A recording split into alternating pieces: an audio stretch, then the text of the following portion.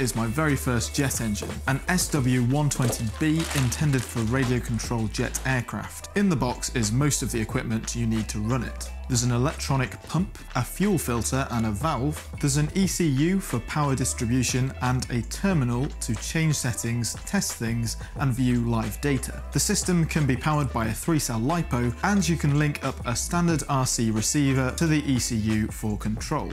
I wanted to share with you the experience of what it's like to get one of these engines and learn to run it. Oh, it smells. It smells of like kerosene and... But first of all, I needed to build a sturdy engine mount. I started out with some aluminium profile that I cut down to size. After switching to a hacksaw with questionable results, I printed right-angle brackets and some other hardware for assembling a sturdy frame. Next came some precision assembly.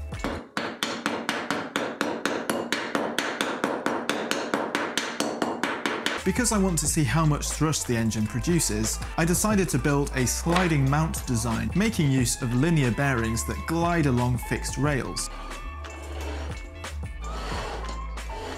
The engine can be bolted anywhere along the top of the extrusions, and everything is fully adjustable, which means I can use this rig to thrust test other engines and electric motors in the future. It's at this point I'd like to thank my Patreon supporters and remind them of my appreciation for helping me to acquire much of the equipment and hardware needed to make these videos. Funding makes this bird go up. I mounted the stand to a board and added an arm on the front to hold a digital scales. I took a lot of inspiration from Johnny Q90's thrust stand design here. I'll make sure to link his video in the description box. Now to prepare the engine. Setup of the electronics involves calibrating the onboard ECU. This is similar to setting up the throttle range on a standard electronic speed controller. The engine can use many different fuels, but I began by purchasing 4 litres of paraffin from a local petrol station for £11 as a starting point. You have to use a special turbine oil with these engines, which is mixed into the fuel in a 20:1 ratio. I carefully mixed up about 500 millilitres of fuel and oil for the first running session, which, as you'll see, didn't last all that long. With everything in place, it was time for action. I screwed the engine mount to 4 sturdy pallets and set up the cameras. That's not going to go anywhere. Who put this here? I think it's probably a bit close. Okay, that's enough. Did you get that? Yeah. Dramatic reveal. If anything goes wrong, then we have got Fireman Sam here, just to help. His name is Sam. Locked and loaded. The first run-up was simply to bring the engine to idle at a modest 38,000 RPM.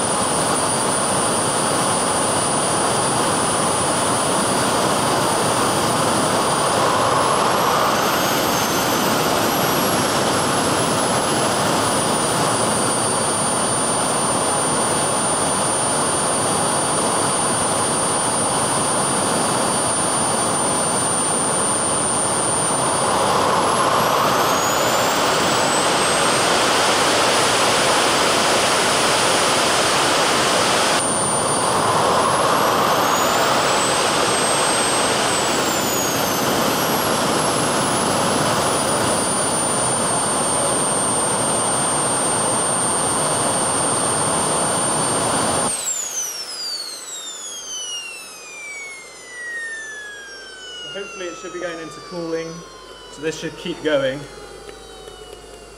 Hopefully it keeps going, otherwise it's... Yeah, there we go. That was so loud.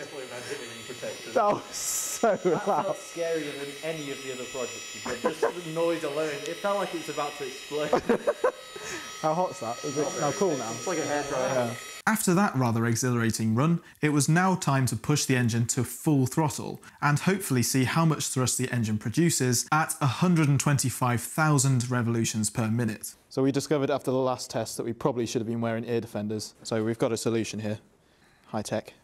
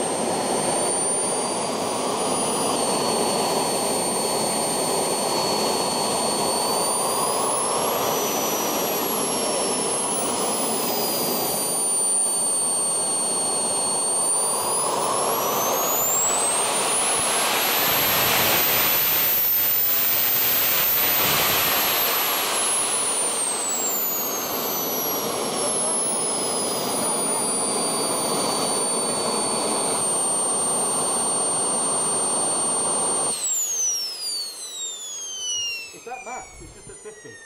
50? That's what it says, 50 kilograms. Oh, how many 50 kilograms? Well, I don't know. We've used quite a lot of fuel. Clearly this fuel tank's not really one you'd want to fly with, but I stopped it just before it flamed out, and now we're going into cool down mode, so... Mike. Where's it all? Oh, it's stopped now. A little annoyingly, the scale used to measure the thrust was playing up a bit, so instead we devised another experiment to measure the temperature of the exhaust gases. Now we've done the first test, or first couple of tests, we're going to now try and make a cup of tea by boiling the water that we've got here in this mug. I'm not sure if this is going to work, but we just thought it'd be a fun way just to demonstrate what sort of heat comes off the back of this. It's not boiling water already. Yeah. Oh, there you go. Scientific. Scientific.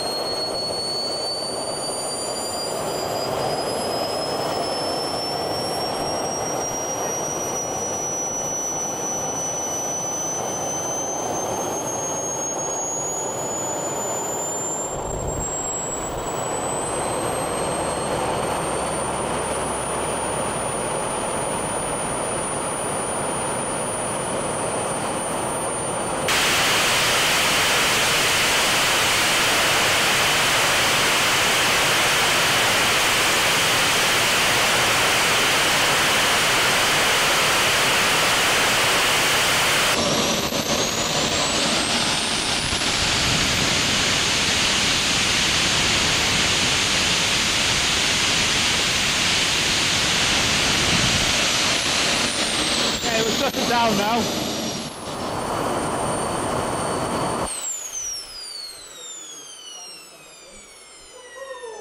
Right, before I show you the fourth and final test of the jet engine to see just how much thrust it actually makes with the scales working properly this time, it's time to thank this week's sponsor, Phantom Wallets, who made this video possible. Now, if you've been appreciating the level of precision and superb engineering of the jet engine in this video, you'll probably also appreciate the design of these wallets that have a chassis made from machined aluminium. Phantom very kindly sent me a couple of these to check out. You can customize and configure your own wallet design in a variety of finishes and sizes. So I chose some brown leather on this wallet. You can get other finishes though, such as real carbon fiber and real wood. So you can really customize your wallet to your own tastes. You can quickly and easily fan out your cards for easy access like this, and for me these wallets are much sleeker and more compact than my previous wallet, reducing pocket bulge. Phantom have two lineups. They have the Phantom S and the Phantom R, which is this one here, and they both come with a range of different accessories and customizable add-ons. This add-on kit comes with an Allen key to assemble and allows you to add an extra compartment for holding coins, SD cards and other little bits and bobs that you might want to carry around on your person. So yes, consider checking out Phantom wallets using the link down below. You can have a play around in their configurator and build a custom wallet, and maybe use my promo code for 10% off. Yeah, there's a link down there. I'm not sure if I mentioned that already.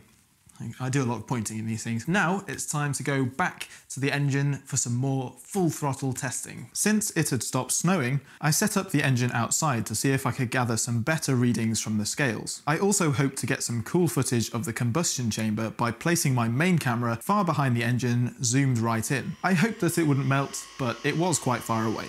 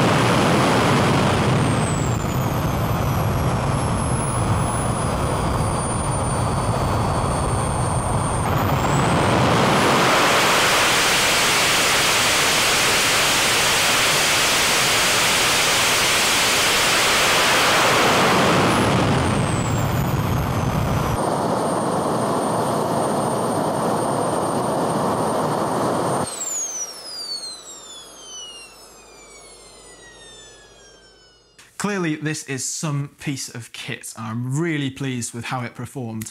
It was an extremely exciting experience to run a jet engine like this for the first time, and yeah, I'm just really excited for what I'm going to be able to build with it. So that's a good question. What am I going to be building with this amazing turbojet engine that was, yes, a bit of an investment for the future videos on this channel? Well, the first thing that I'm considering is a jet car. That's going to be maybe later on in the year, because I've got some more projects to be getting on with in the meantime. One of them is the Bluebird boat, which is sat over there in pieces. I'm currently rebuilding that boat for some more tests, but yeah, I'm definitely thinking about building a special jet boat as well, similar to Bluebird K7 or the Spirit of Australia, one of those kind of jet-powered hydroplanes that set world water speed records. You might be thinking, why don't I build an aircraft with this? But I'm thinking that there are plenty of videos on YouTube of jet aircraft for the time being, so until I come up with a more original idea, I'm going to be building something a bit more interesting. Although I have just got this engine and it's ready to go, and I'm very excited for all the things I'm going to be building with it. As mentioned, I have got these other projects to be finishing, such as the Bluebird boat, and of course I've got the ejection seat project to be wrapping up as well. I'm currently hard at work with building an aeroplane for that to go in, so yeah, keep an eye out for that. If you want to make sure that you don't miss any of these projects, by the way, you can click the notification bell. I'm sure you know that already, but it might be a good idea so you don't miss any of these monthly uploads. just in case, you know, they go under the radar, so to speak. But yes, thanks again for watching this. And yeah, enough waffling. I'll get on with something. See you later.